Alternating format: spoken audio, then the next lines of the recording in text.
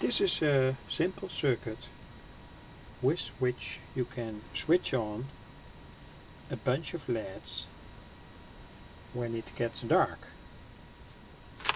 It's made with the 76143P MOSFET. This is an N-MOSFET, and it means that when the base gets positive,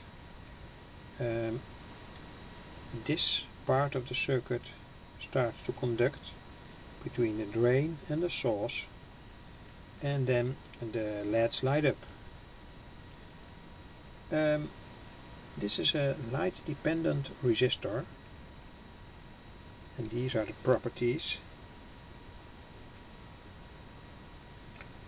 It was salvaged from a Chinese garden lamp, and when you have a high quality light dependent resistor, these values vary a little bit.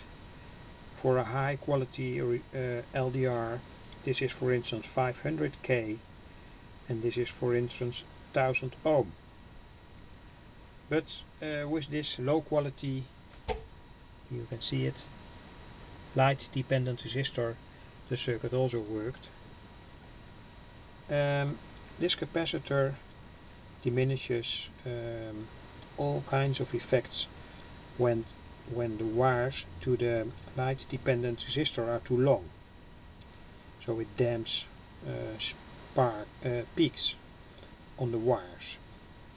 This is not necessary in this case because all these wires here are very short, but when you make this circuit and take long wires to connect the LDR, you need this capacitor. So I'm going to demonstrate the circuit now. This is the circuit in real. This is the MOSFET, the damping capacitor, the LDR, the resistor from 47K, and when I switch the lights off,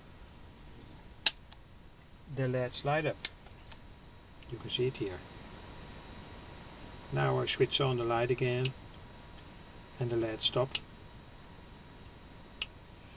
This resistor is very important.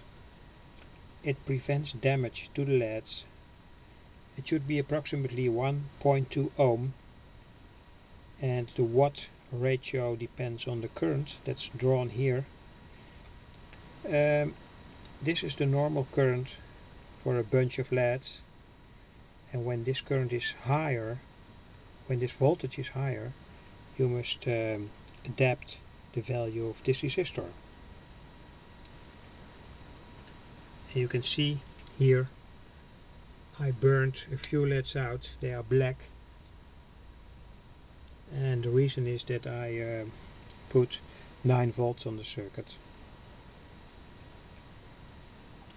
So it's a very important resistor here. Now I demonstrate the situation when it slowly gets dark.